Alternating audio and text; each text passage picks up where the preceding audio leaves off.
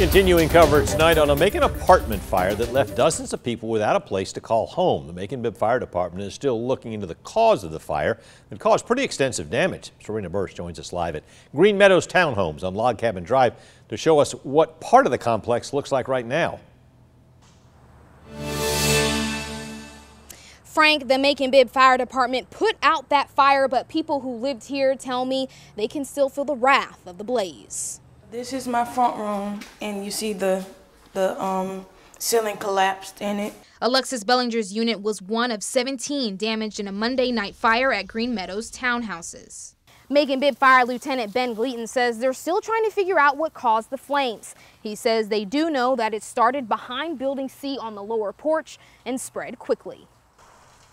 He says the possibilities include a hot grill or smoking materials left on the porch. Bellinger says she and her one-year-old son lost everything because of the water damage.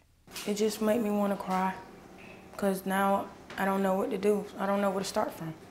She says the American Red Cross gave her $250 and offered her a shelter to stay in overnight. It's hard to look at what was once her home, but neighbor Janae Curry is looking on the bright side. Just to see another day. Bellinger lived in the complex for about 4 months. She says she'll try her best to make a new home for her baby boy. Because I'm still alive, my baby's still alive. This apartment can be replaced, my kids can't. I can't.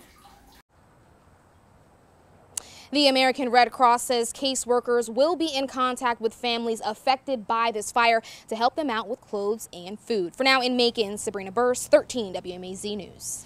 All right, thank you, Sabrina. 17 units were affected. Macon Fire Lieutenant Ben Gleaton says the fire burned 7 units. The rest suffered water damage.